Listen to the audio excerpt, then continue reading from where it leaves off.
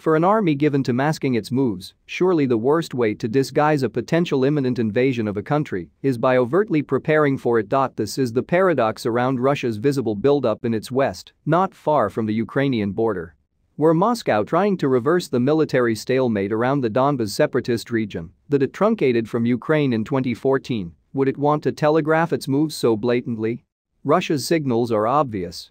Relentless social media videos show armored convoys moving towards the general border area. These led to open-source intelligence sleuths at CityMN spotting a congregation of likely hundreds of vehicles not far from the Russian city of Voronezh. That is still over 100 miles from Ukraine, but it is a sizable buildup that was captured on satellite images from the Maxar technology group. Moscow is also talking the game.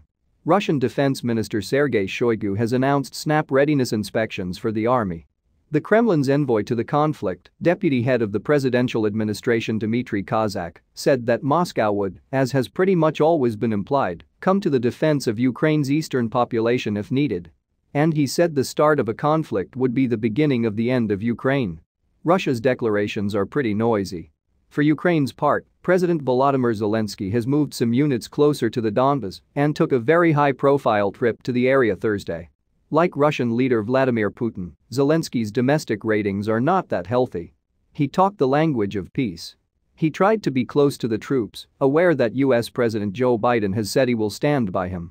The White House has said it is increasingly concerned by recent escalating Russian aggressions in eastern Ukraine, and US officials have also hinted they might send warships to the Black Sea, a signal of increased involvement, even though American aircraft have regularly been monitoring that area.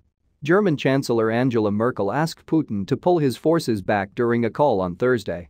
Everyone is getting very excitable, very fast.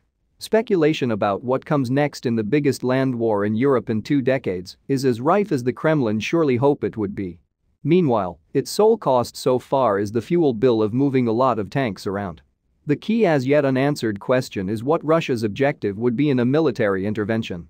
Some analysts have speculated it might flood the separatist areas and adjacent conflict zones with a huge Russian peacekeeping force designed to impose its will and rules on the area, effectively annexing the Donbas in earnest.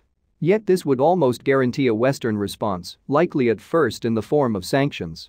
It would also achieve for Moscow essentially the same control it has now on these areas, albeit with lot of expensive Russian skin and hardware in the game.